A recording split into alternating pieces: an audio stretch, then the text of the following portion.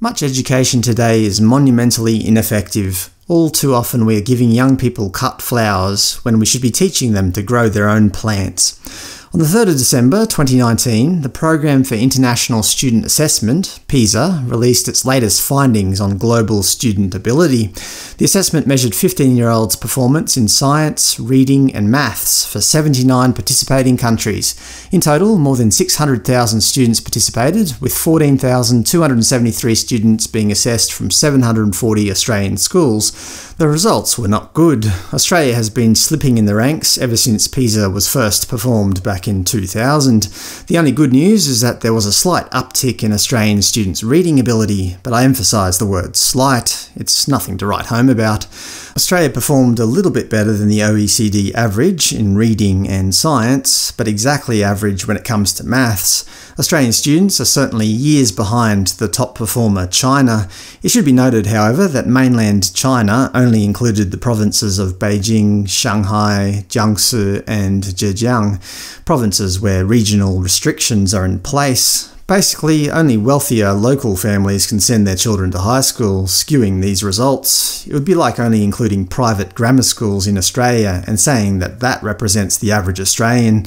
Looking at the country ranks in detail, in terms of reading, Australian students did okay. We're sitting around the same level as countries like New Zealand, United States, UK and Japan, and significantly above the OECD average. For maths, we're not doing so well. We're just sitting above the OECD average, having similar levels to countries like Latvia, Iceland and Russia. Australians performed the equivalent of more than 3.5 years of schooling lower than the top performer, China. In terms of science, the results don't look too bad. We're on par with countries like the UK, Netherlands, Germany and so on. However, the findings found that within Australia there is quite a big disparity. In terms of socioeconomic status, wealthy Australians are outperforming poorer Australians by almost 3 years. That is, a student from a low socioeconomic background is on average 3 school years lower than their rich counterparts. The differences in gender are only slight, with girls outperforming boys in reading. However, the differences between states is quite significant, with an almost 2-year difference between the top-performing states and the lowest-performing ones. We can see here that the top-performing state in all categories is the ACT, no surprises there, thanks politicians, with the Northern Territory and Tasmania consistently being the worst performers. In my opinion, the issue with Australia isn't its global rank, but rather the educational disparity within Australia. We've allowed the wealthy to have access to a better education, and that's not good for Australia. It doesn't just hurt poor people, but Australia as a whole, and public policy is to blame. The Australian federal and state governments are entirely responsible for diverting funds away from public education and pumping it into an already wealthy private school sector.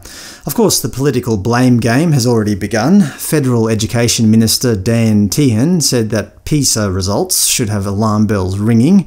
He said, "The time has come for us to change direction. My message to the state and territory education ministers is this: leave the teachers' union talking points at home and be ambitious." Opposition party Labor's Tanya Plibersek unsurprisingly blames the current leadership. She said, "This should be a huge wake-up call for Scott Morrison and the Liberals, who've seen school test scores plummet on their watch." To be fair, both major parties have left Australian education in the lurch. Assessment results have been steadily tracking downwards over the last couple of decades. Maybe instead of playing the political blame game, we should instead focus on our children's education and fix this mess.